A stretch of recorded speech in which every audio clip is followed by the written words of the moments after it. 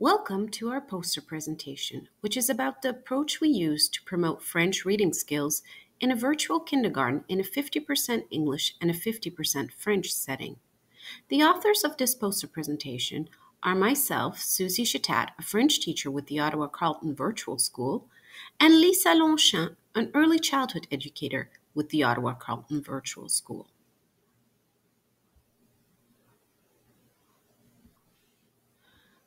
The benefits for students that know how to read are plentiful and well documented.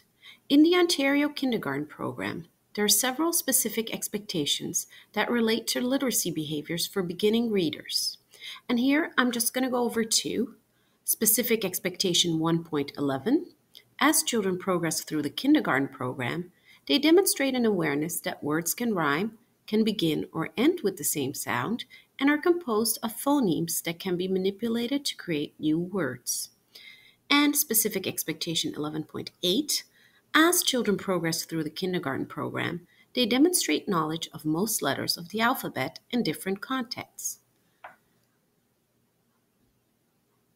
The current online kindergarten model in Ontario calls for 180 minutes daily synchronous teacher-led virtual instruction and 120 minutes asynchronous learning activities.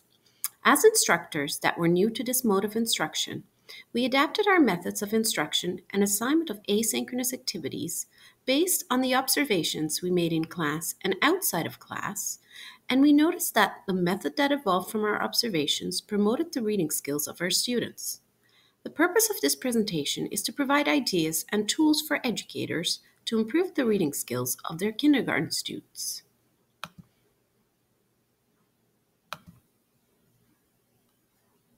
The approach we used during synchronous and asynchronous French blocks was as follows.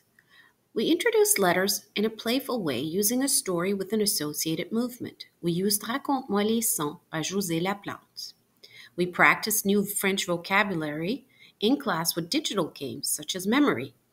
And other in-class activities included activities in which all students could participate, such as thumbs up or nod with your head if you hear this letter in the word, or indicate with your fingers which sound is the first letter of a word. Other in-class activities included French songs, rhymes using videos found on YouTube, and breaking up new French vocabulary and syllables on a musical way. Asynchronous literacy activities were assigned that could be completed online with little adult assistance. So, for example, locating a certain letter in a picture and then dragging and dropping a circle on them. Weekly small group meets and individual meets, usually 20 minutes in duration, were held during asynchronous times. And depending on the group, these times were used for letter sound and name recognition games, blending sounds, side word identification activities, reading online books together, and introducing more complex sounds such as on, and ah. We also modeled in class and during small group meets how to read by identifying first the phonemes, then blending the phonemes to form syllables and then words.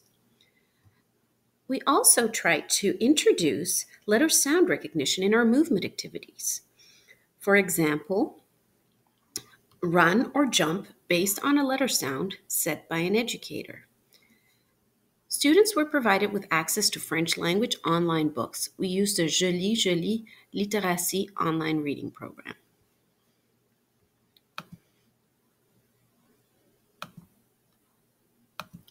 We made several general observations during these last months, and I'm just going to go over a few here. So we noticed that some parents were helping their children during in-class instruction and during small group individual meets. And in particular, we noticed that some parents were using the methods that we were using to help their children with reading, such as blending sounds and breaking down words into smaller parts. We also noticed that asynchronous activities that could be completed online that required little parent involvement were more likely to be submitted on Google Classroom. Small groups and individual meets were found to be very beneficial as immediate feedback and differentiated instruction could be provided. Adaptations such as using an online shared whiteboard or the chat feature were found beneficial to help students struggling with the virtual medium with letter sound recognition during individual meets. Now I'd like to go over some other findings that are based on the assessments that we carried out in October and April. After 7 months, 45% of all the students were able to blend phonemes and syllables to read words and recognize sight words and were reading books of the Magenta A book series on the online reading program. 80% of these students knew most or all the French letter sounds in October 2020, and 10% of these students knew how to read in English but not in French at the time, indicating that letter sound recognition at the beginning of the school year was an important factor when it came to advancing the reading skills of these students to the observed level.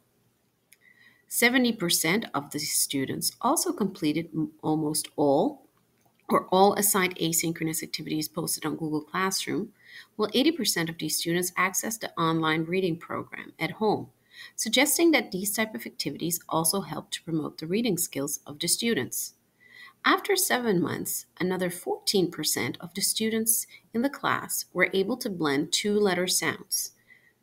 Out of this 14%, 9% was also able to recognize some French sight words. After 7 months, 23% of all the students in the class were able to recognize the sounds of all or almost all the letters seen in class.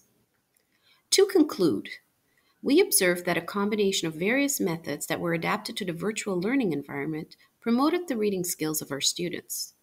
We found that weekly small groups and individual meets during asynchronous periods to be particularly beneficial in improving the reading skills and letter sound recognition of the students.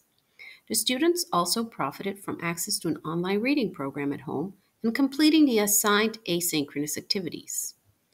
The involvement of parents was also a contributing factor to the observed results. Some of the parents used the methods employed by the educator team to help their children learn to read, leaving us to believe that parents with children at the primary level would likely benefit from having access to videos showing how to help beginning readers with their reading skills.